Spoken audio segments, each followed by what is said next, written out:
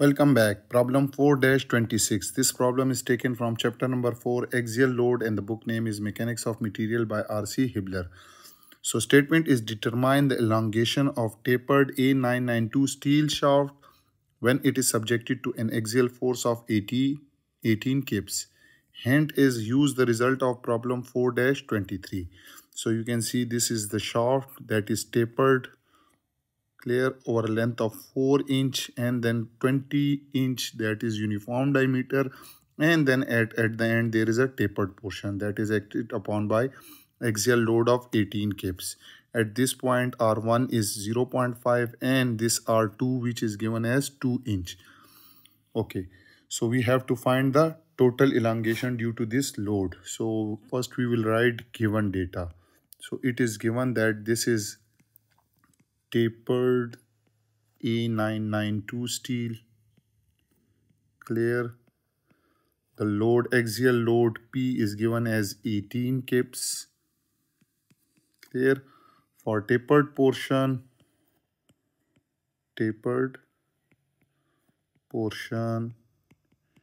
we have R1 is equal to 0.5 inch and R2 is 2 inch. The tapered length L1 is taken as 4 inch, and for uniform rod portion, its length is equal to L2 and that is taken as 20 inch and diameter is equal to 1 inch. Our radius is equal to 0.5 inch. Okay, so what we have to find is we have to find determine elongation, and that elongation is not known. Hint is given as use result of problem 4-23. So let's start with the solution. Now you can see you have one this tapered portion and one this, and one is uniform rod, and there is a tensile load. So from problem 4-23 which we have solved previously, you can see this is the solution. I will attach the link as well. So from here, this is the tapered portion that is acted upon by a tensile load or axial load. So deformation in this tapered portion is given by this formula PL divided by pi into E R1 into R2. So this is for tapered portion only. So we will just write this formula over here, clear. So this elongation delta is equal to P into L divided by pi into E into R2 into R1.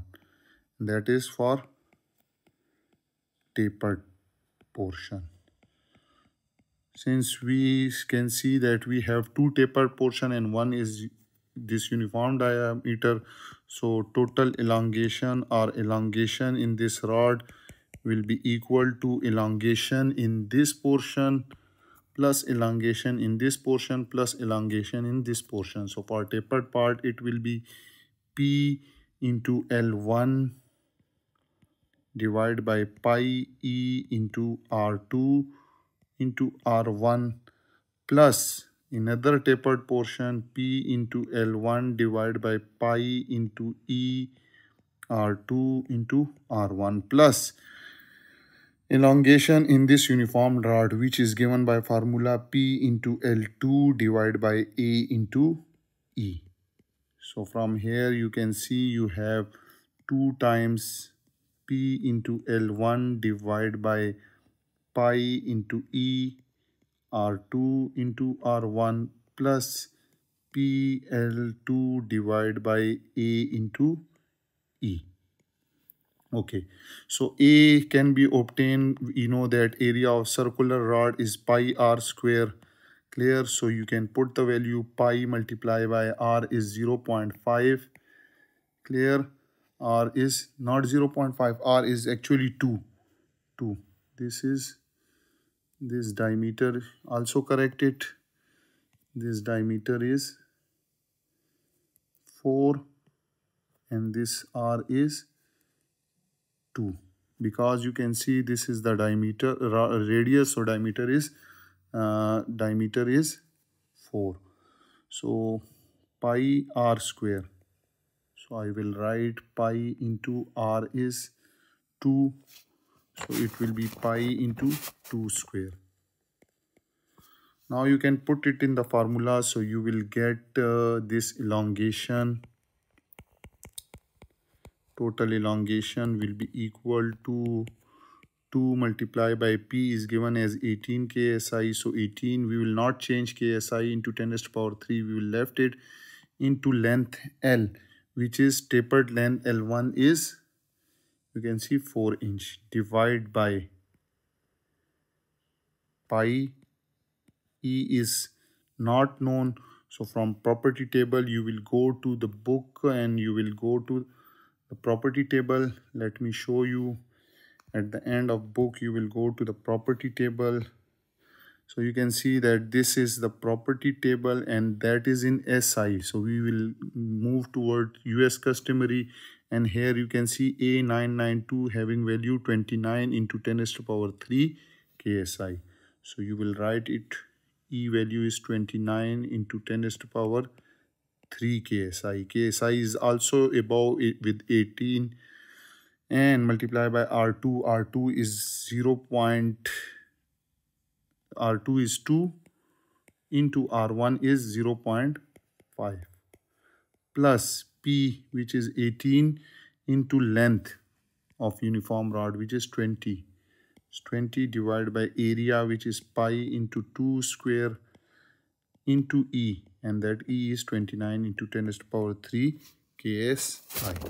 So when you solve this, you will get this elongation will comes out to be 0.00257 inch, and that is the answer of this question. So due to this tensile loading, total elongation in this tapered A992 steel comes out to be 0.00257, and that was all about this problem 4-26. I hope you have enjoyed this video. Those who are new to my channel, then subscribe it and don't forget to press the bell icon so that you can get notification about my latest videos. If you have any question, you can ask me in comment section. Thank you for watching.